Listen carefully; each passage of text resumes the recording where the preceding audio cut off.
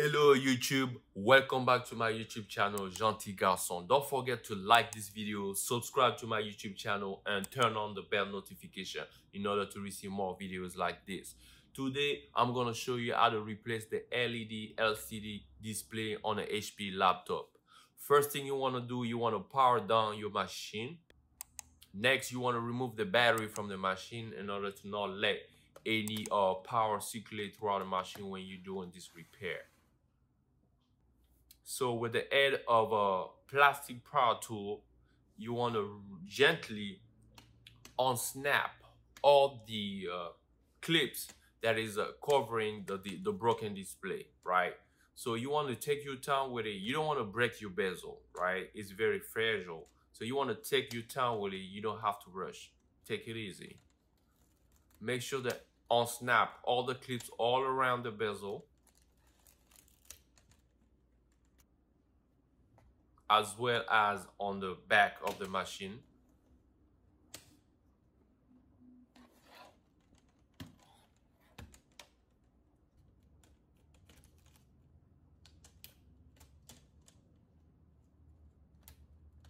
When it's all done, remove your bezel from the display. So remove the 4 Phillips screws that is retaining the broken display, right?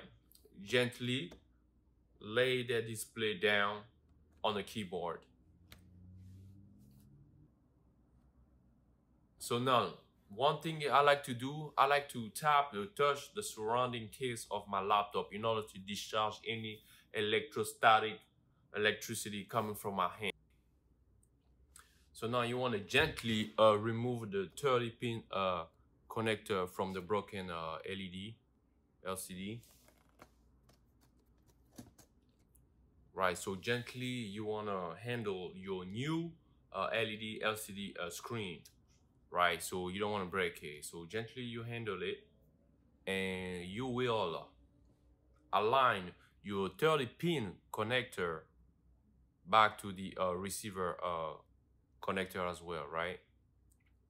So as you can see, I'm not even grabbing the connector himself. I'm grabbing the tape on the top and I'm pulling it towards me, making sure that it snaps, right? So when it slaps, it's an indicator that tells me that it's fully connected, right?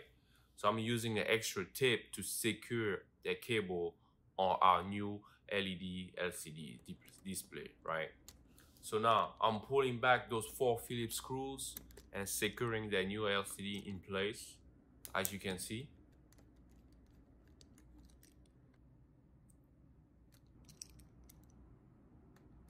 You don't have to over tight your screw neither. Your Phillips screws, you know, as long as it is tight, it is tight. No need to over tie them.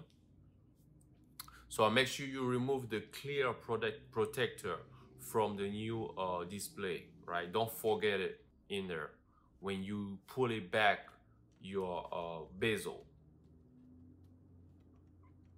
So now we are pulling back our bezel back in place, and we are snapping it. Make sure that all the clips snap in place, right? So you want to do it multiple times, go around it, make sure that it's all flat, all, you know, snap into place. Don't forget to subscribe, of course. And yes, it looks like it's all done. Thank you guys for watching my video. I'll see you next time with another repair video that I'll be doing. All right, so you guys have a good day. Bye.